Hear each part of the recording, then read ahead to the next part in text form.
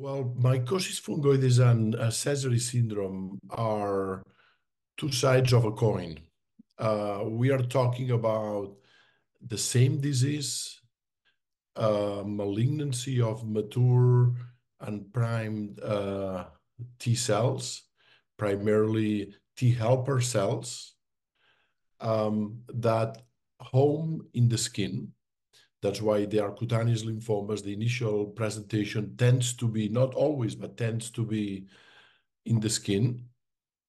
But due to some molecular differences between Mycosis fungoides and Sézary syndrome, one of them, MF or Mycosis fungoides, is mostly localized to the skin versus Sézary syndrome or the leukemic variant, which although it presents with redness of the skin, what we call erythroderma, there is also a blood component from the inception.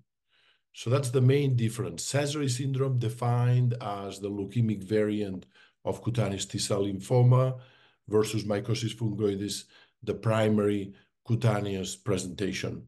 So even though we have two distinct entities, there is some overlap. So we have patients who early on are diagnosed with Mycosis fungoides.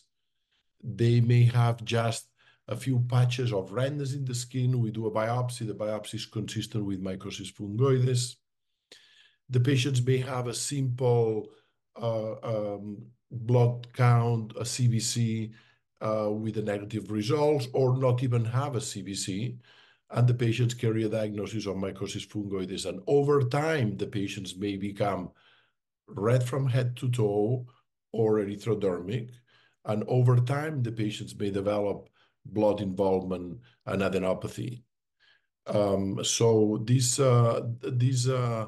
distinction between those two entities and those areas of overlap are important to keep in mind.